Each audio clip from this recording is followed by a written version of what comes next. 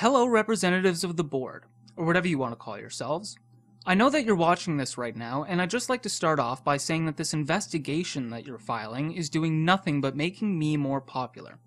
In fact, since I've announced this fiasco to my peers, my films have collectively gathered over 100 more views on YouTube. I'm fucking unstoppable.